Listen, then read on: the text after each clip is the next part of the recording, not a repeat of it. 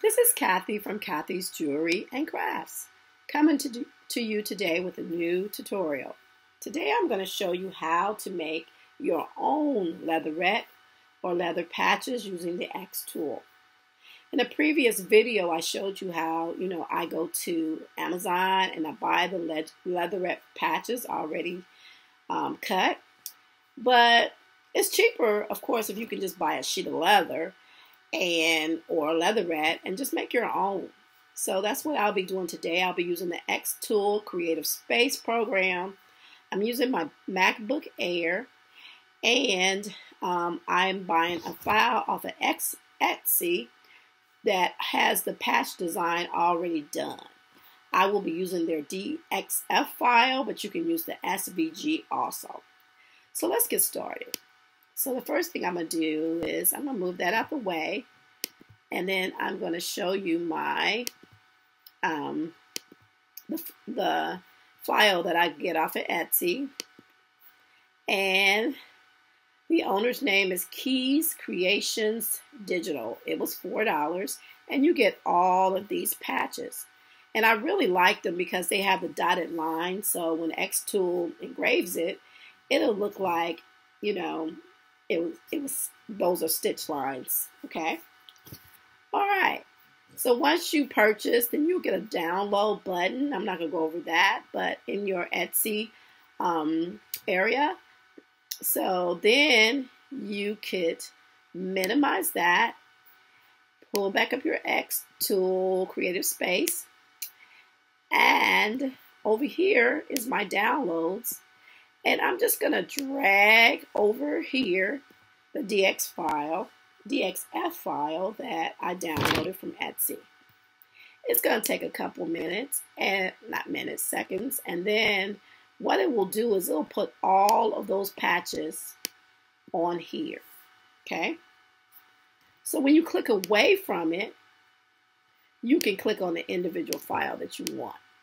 Okay? So I just want this one right here. So this does not hurt the file. I'm just going to delete everything else. So I'm going to take all of these off. Oops, I don't want all of those off. So I'm going to have to do this one by itself and this one by itself. And then I can do these here. Be careful because sometimes it leaves little strays behind, and the xTool will go wonky if you leave those there. It will. So it'll think you want to cut all of that, and I don't. Okay, so make sure you don't have any extra lines anywhere. So once you have what you think you want, you select it all and move it.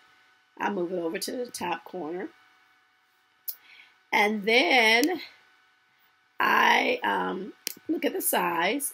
It's 88.9 by 44.5. That's a little bigger than what I really want. So I'm going to make it a little smaller. Whoa, don't want to do that. Let's just do undo. And I need to select it all before I try moving it. And then I'm going to move it a little smaller. That's good right there. 57.7 by 28.9. All right. I want to make sure I still have my stitch lines and my cut line. Now I'm going to add some text, just one word. You have to click. And then right here is where you type. And I'm going to just say believe. Oh, you got to take the hello out. All right. But I want believe to be all caps. So and I did learn I before E, except after C. But I keep spelling believe wrong now, in as this you can video. see, my word Please is bigger excuse than my me. box, so we're going to Thank make that you. a little smaller. Oops, going the wrong direction. All right, there we go. And I'm going to actually take the little lock off so that I can make it longer, stretch it a little bit, as well as a little smaller. Let's see what that looks like in there. I think that's too tall, so I'm going to make it a little shorter. And maybe a little narrow. Let's see what that looks like. I think that's going to be perfect. And I'm going to put that right in the middle. All right. So now we have a stitch line, we have a cut line, and we have engraved line, but we haven't told xTool which one is which. So let's click on the word. I want that engraved, so I'm going to click on that. That will change it to engraved. I'm going to click on the cut line, and I want that to cut. And I'm going to leave the stitch line the way it is because it's at score, and that's what I want. I want my stitch line to score. And that's perfect. So now I will go to my settings. I always use cork desk pad to do leather or leatherette. I will do user defined parameters because I want to set my own. And I want this at I want my, let's see what we're on. I think we're on cut. So cut, I want 100 power and 4 speed. And my engraving, I will leave it there, 40 and 180, because that's has worked for me. That's the one that comes with the xTool Creative Space for cork desk pad. So I'm going to leave that one. And so everything is ready. So now what I need to do is highlight it all, or you could do Control A if you're using a MacBook. And then I'm going to go to Process and I'm going to frame it. Framing just allows you to see on the xTool exactly where it's going to be. All right. So this dot is usually up here. And you want it to be in the center. I just want to show you how that goes. On this screen, it tells you how long it's going to take, 2 minutes to engrave and cut this out. So basically, it's going to engrave the word, it's going to score the little stitch lines, and it's going to cut out the leather. All right. So I'm going to click frame, and I'm going to capture it with a different camera. So once I get that set up, I'll come back. Okay, I have my piece of leather. I'm at the xTool now, and I'm going to show you. I put it right underneath the laser head. I kind of center it. Just go by my judgment. And then I'm going to frame it to make sure that's okay. Let me press frame on the computer. All right, and then I'm going to press this button, and it'll show me exactly where that's going to go. So that's a little off. I may be able to adjust it right here, though. Let's see. Okay, now I realize that patch is going to be way too big for what I want. So I'm going to adjust it on the computer, and I'll come back.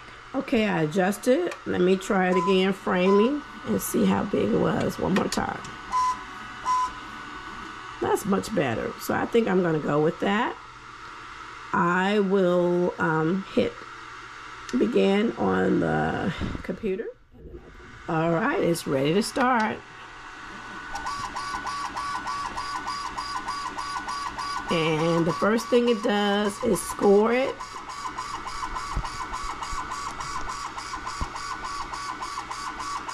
And actually, it's engraving the word believe first.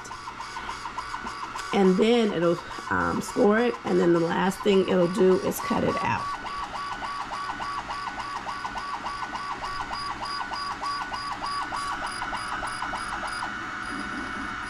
Now it's scoring it.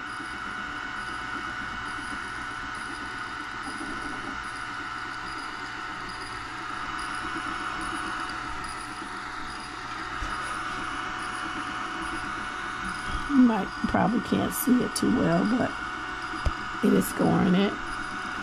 That's why the little jerky movement.